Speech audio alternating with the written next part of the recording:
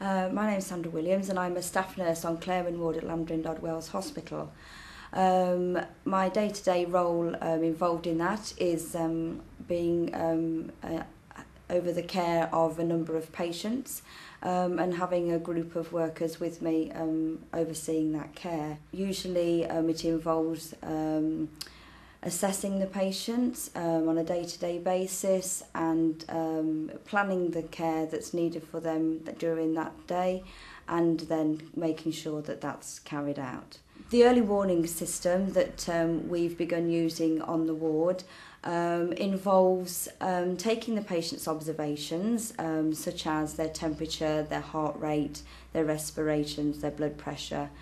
For each of these observations, there is a limit, a lower and higher limit that we would deem to be normal.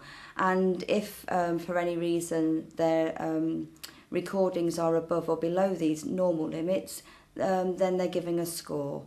These scores are added together and the total score is then a trigger as to whether any further action needs to be taken. In one particular situation, when I was using the trigger system, I went to see a patient that I'd known for quite a while.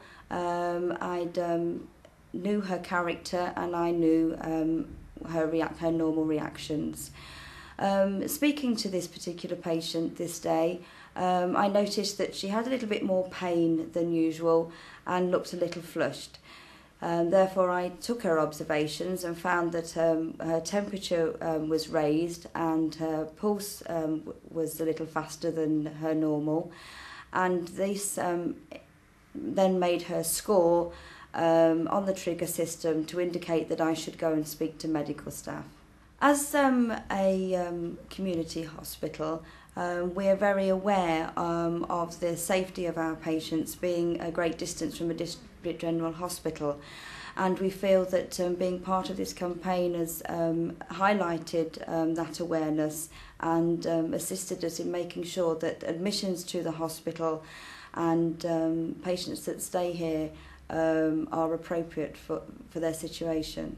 I believe that the 1,000 Lives campaign is very important, especially in the rural setting as we are here, to make sure that the patients that are cared for have the appropriate care and an early warning system that if further medical assistance is needed, that can be done swiftly.